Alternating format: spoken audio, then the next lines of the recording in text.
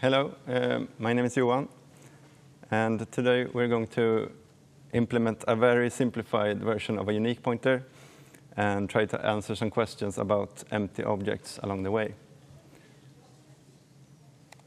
So we'll start with this simple class. It holds a pointer to some type t, and it has a constructor that takes a pointer that it owns, and a destructor that calls delete on the pointer. So this works on pointers allocated with new, but maybe we want to use a pointer that we can't call delete on, for example, a file pointer.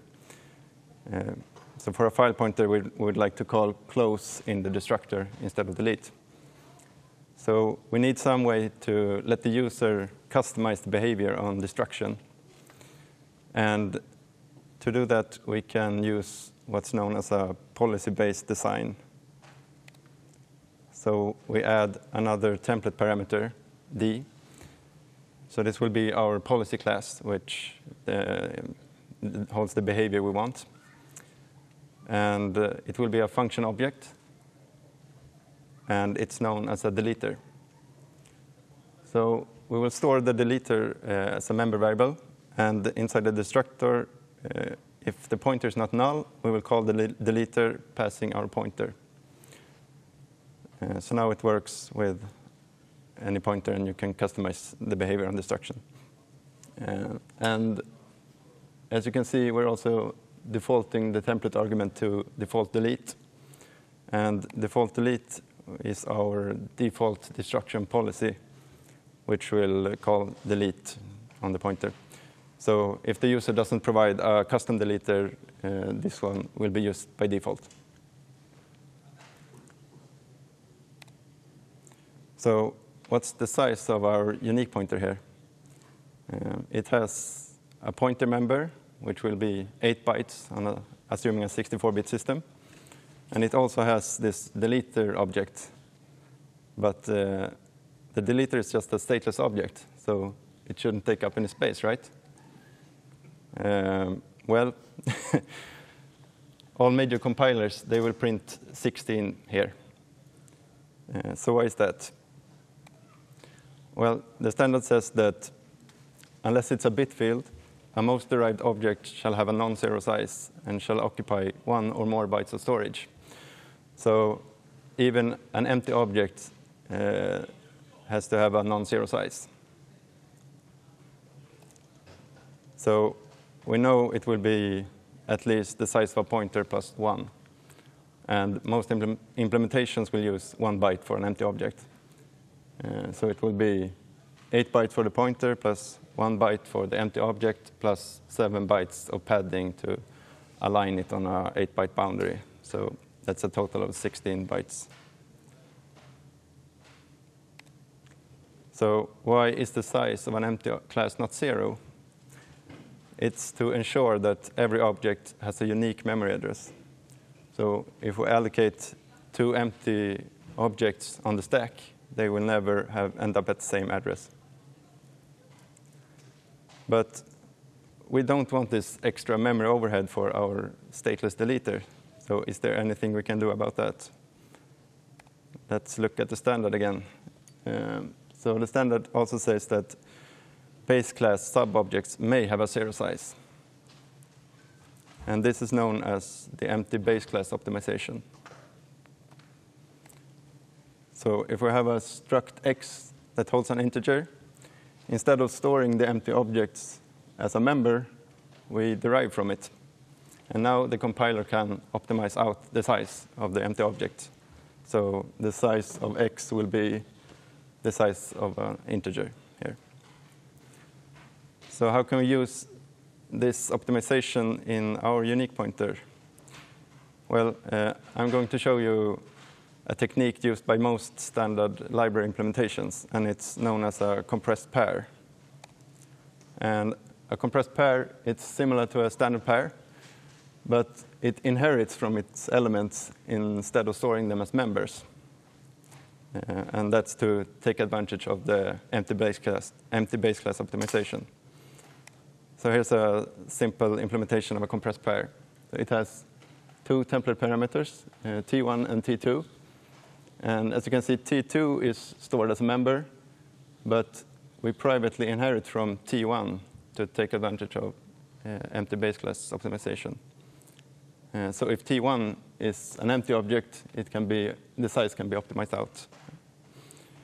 It also has a constructor to construct the pair and two functions to get the first and the second element of the pair. And if we add that to our class,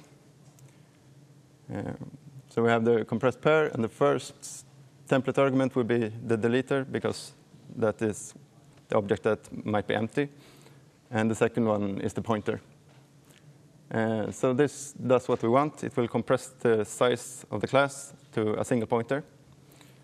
But as you can see, the code has become much more complex, because we have to call pair.first and pair.second everywhere. And we also have to remember which is the first element of the pair and which one is the second. In C++20, we have another way to achieve this, and it's an attribute called noUniqueAddress. And the standard says that it specifies that a non-static data member is a potentially overlapping sub-object, and that the non-static data member can share the address of another non-static data member. So what does that mean? It means that if we mark the deleter with the attribute noUniqueAddress, if the deleter is empty, it can share the same address as the pointer member. So the size will be optimized out. And now we're back to a more readable code again. So a note about noUniqueAddress. It's a bit weird attribute, because it has ABI breaking impact, because it changes the class layout. So unfortunately, it's ignored by MSVC, even in C++20. And that's because they didn't want to break ABI across MSVC toolset versions. So if that's not a problem for you, you can use the namespace version that is provided, which is MSVC noUniqueAddress.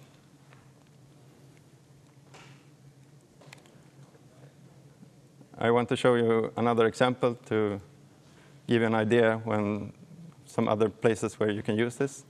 So here's a hash map example. It has a bunch of template parameters. A hash, which is how to hash the keys. A predicate, which is how to compare the keys. And an allocator, which is how to allocate memory for the key value pairs. And these three, they could potentially be empty objects. And if they all are, they could share the same address as the bucket pointer here. So the size would just be the size of a bucket pointer. So the takeaways from this talk is even empty classes have a non-zero size. And base class sub-objects may have a zero size. And we can use empty base class optimization and noUniqueAddress to avoid occupying any additional storage for stateless members. Thank you.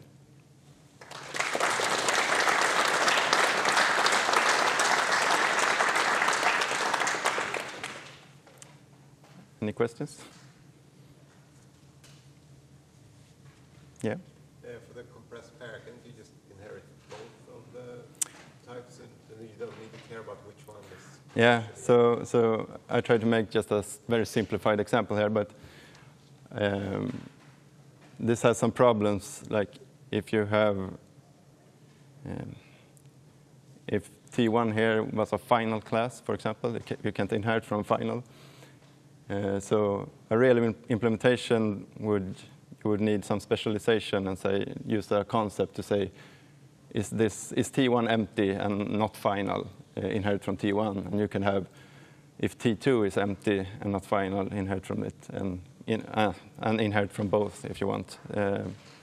So Boost has an implementation of compressed pair that you can look at if you want. Do you know if there's a compile flag from SVC to force it to recognize the standard attributes, or do you still have to use a define or something to expand it to the MSVC version? So the question is there a flag for MSVC to recognize the no unique address? And no, there's not. You have to use if defined to do it, yeah.